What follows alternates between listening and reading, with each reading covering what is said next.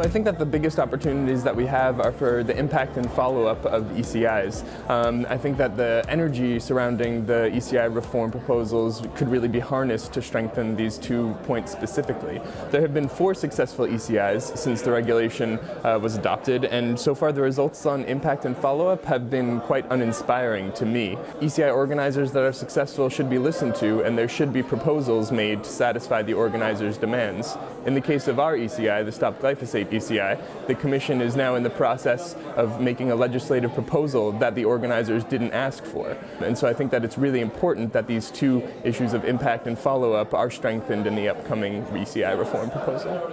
In my opinion, if there are political interests, then we can talk about getting better the ECI. Secondly, the technical one, where we should talk about gathering the signatures on the ground, the campaign stuff of different EC, how they work, and give these know-hows to the others who want to register another ECs. And thirdly, the communication. I think here we have a responsibility, us who already made an ECI, but from the European Commission or European Parliament side as well. The best way to be very popular with ECIs in the European citizens, I think we should communicate more efficiently and much more that they have this instrument of participatory democracy. The changes proposed and discussed at the European level are good in terms of its visibility and the capacity of organizations to actually launch an ECI.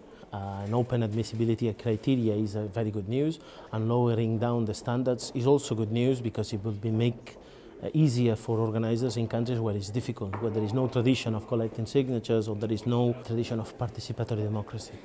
Still remains the big challenge for the Commission to be more loyal to the promise to take into account the demands of ECI organizers and to create some sort of mechanism whereby your requests are taken into account in a direct way by the Commission. This is the key element for the future of the ECI as a tool at the European level. On behalf of the European Economic and Social Committee, I think that there is a great opportunity in the new proposal to raise the so-called profile of the European Citizens' Initiative, on one hand as a tool and on the other hand also as for the topic. But it depends very much on the follow-up that is given by, first of all, the Commission and also the European Parliament as the institution that is politically can deal with these issues.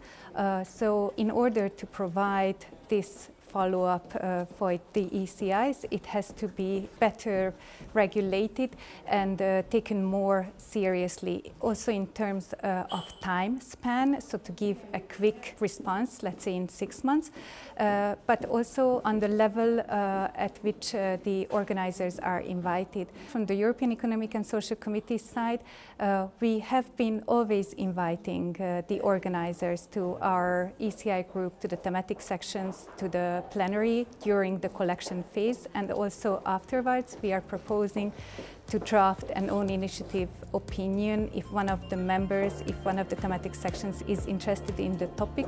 So we are doing our best to provide the most follow-up and impact for these ECIs.